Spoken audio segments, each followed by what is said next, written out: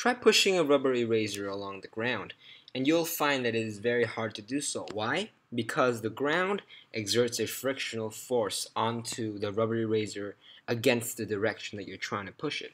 So friction is a very important force that we always have to consider in our everyday lives, especially in the world of mechanics.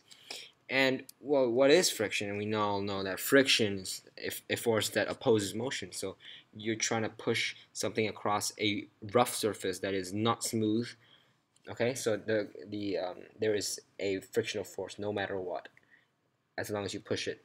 And so there's always a frictional force, and this force always opposes the motion or intended motion.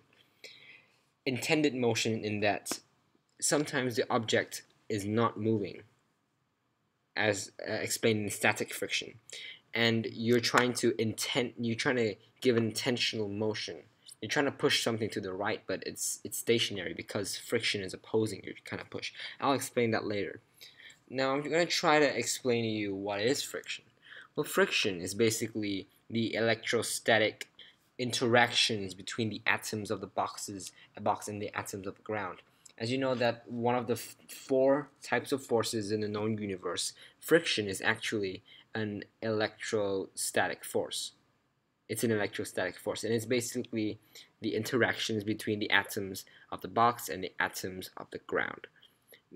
And that region there is basically where they meet. It's the interacting surface. So let's look at one type of friction, and as I mentioned before, that is static friction. Static friction occurs when there is no motion between the object and the surface. However, there is a frictional force opposing the pushing force. So therefore, this object cannot be set in motion. Try to push this eraser slightly on the ground, and you'd realize that you won't be able to move it. That is because the frictional force, there's a static frictional force, and this force should be equal to the pushing force, as indicated in the diagram. Okay? And the other type of frictional force is a kinetic friction. That is the frictional force that acts on an object when it is moving. Well, kinetic friction is actually not what you are generally taught in high school. That is how there's a constant frictional force no matter the speed. However, that is not true in real life. Kinetic friction increases as you increase your speed along a surface. That is true. Try pushing your finger across your table slowly and quickly. You'll realize that the table exerts a much greater force on your finger when you move through the table faster. So therefore, kinetic friction, is not a constant force. It rather a variable force.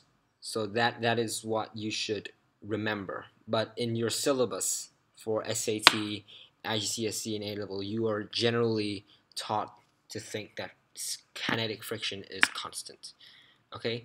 Well, let's look at what friction actually is. Okay? So you're pushing this object onto the ground, and so is its weight, the weight of the object pushing onto the ground. So there is basically a force in which the ground exerts, overall force in which the ground exerts onto the box, and that is the contact force. Remember, it's not the normal contact force, it's the total force, so it's the contact force. Okay? And when there is friction, it will act at an angle. When there is no friction, it will act normally to the surface. Okay, so in this case, you are applying a force, and the ground provides a frictional force onto your object. So the contact force is at an angle.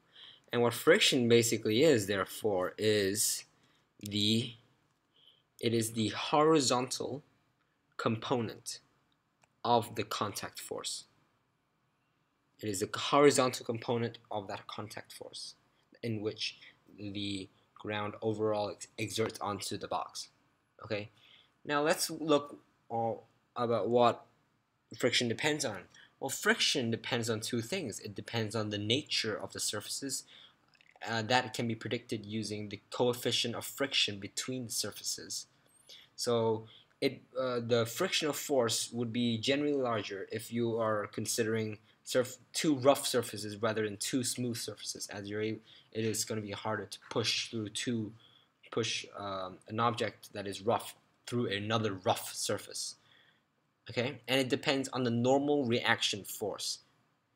It depends on the normal reaction force, and the normal reaction force is equal to the overall force of the object acting on the ground. That is told by Newton's third law. So remember, as indicated in the diagram, the normal reaction force in this case is equal to the object's weight. But often, in harder questions, the normal contact force is not the weight at all. It may be aided with another force acting upwards, and therefore the normal contact force would be less. Okay, so remember, it's the normal contact force, not the weight, the strength of the normal contact force. Okay, beautiful. But let's look at a deeper concept into friction. That is, let's look at static friction. So when a force is pushed but still stationary, or it has static friction, the pushing force is equal to the frictional force. But there is a limit to which this frictional force can be. So look at the eraser. I'm trying to push across the ground. If you push it with a certain amount of force, it will start moving. And if you exert a force that is less than that amount of force, it will not move. There will be static friction holding it back. So the limit in which the friction can hold the object back, that is the force required to set it in motion, is equal to the maximum frictional force, which is calculated as the coefficient of friction multiplied by the normal contact force. Okay? And this force, this equation can be simply written as F max is equal to mu r, or F equals mu r. And in some situations, r, as I have told you, is equal to the weight of the object. So you can look at it as F max equals mu r mg, or whatever you'd like. So let's look at this quick example where the normal contact force is actually the weight. It makes everything easier.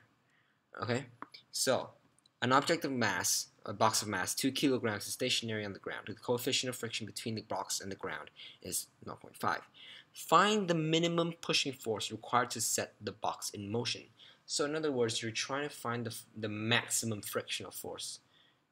Okay, the maximum frictional force in which the ground can exert onto the object before it starts moving. So it's the minimum pushing force required to set the box in motion.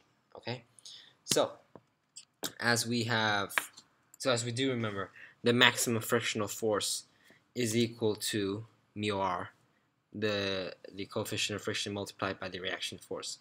So the reaction force in this case is equal to the weight of the object. There is no other up or down force acting on the object apart from its weight and the reaction force, which is equal to the weight.